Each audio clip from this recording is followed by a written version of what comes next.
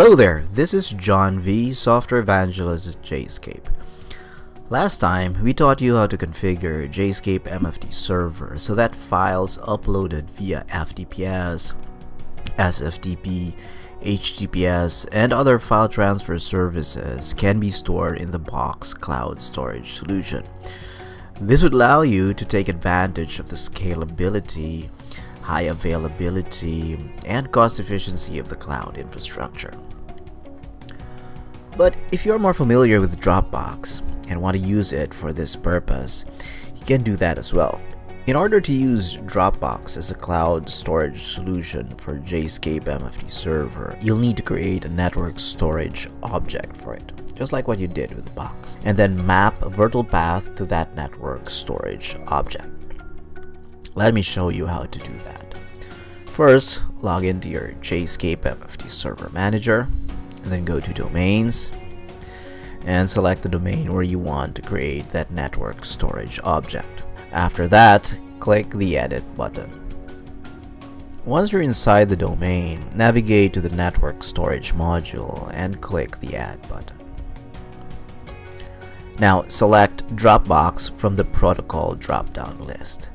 Notice that you have several other network storage options in there, including Amazon S3, Box, Azure Files, IBM Cloud, and even non-cloud services like FTP, SFTP, SMB, and many others. So let's just click OK to proceed. Once you're inside the Dropbox Network Storage Parameters dialog, give this Dropbox Network Storage object a name, for example, Dropbox Cloud Storage. This will be the name MFT Server will be using whenever it refers to this particular network storage object. Next, enter your Dropbox access token. If you don't have that yet, you can find instructions for obtaining your Dropbox account access token in the link we've provided in the description. Next, specify a remote directory in your Dropbox storage account. If you already have a specific folder where you want files to be uploaded to, you can just specify the path to that folder. Otherwise, just leave that field blank.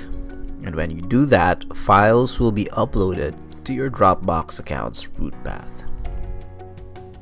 Lastly, you can test the connection to that Dropbox account by clicking the Test Server button. If the test succeeds, click OK, and you can then proceed to map a virtual path to this network storage object. Mapping a virtual path to a network storage object can be done in two places. One is a user account, and the other is a group. Let's just map a user account's virtual path for this example.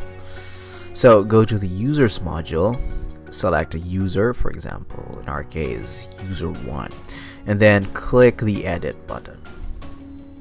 Navigate to the Paths tab, and then click the Add button to add a new virtual path. Next, specify the virtual path you want to map to the Dropbox network storage object. For example, in our case, we'd like it to be configured in such a way that when user 1 logs in, a folder named Dropbox, which maps to the Dropbox network storage object, will be immediately visible from inside user 1's root directory. So if user 1 uploads files to that folder, those files will be automatically stored in Dropbox.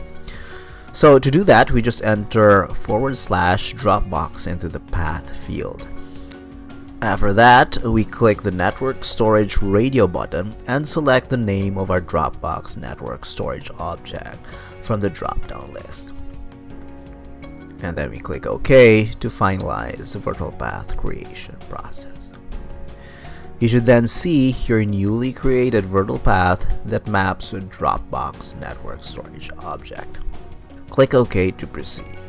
Let's now see how this looks like from the user's point of view.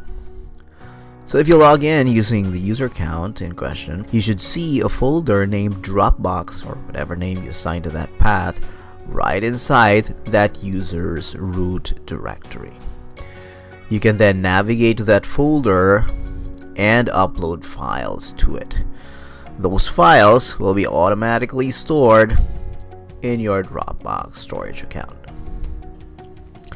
Now, that virtual path can be seen regardless which file transfer protocol you use to connect to your JSCAPE MFT server instance.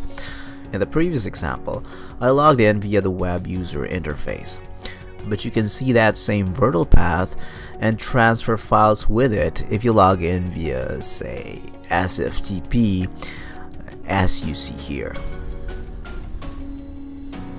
That's it. Now you know how to configure JSCAPE MFT Server so that files uploaded to it by a particular user or users will be automatically stored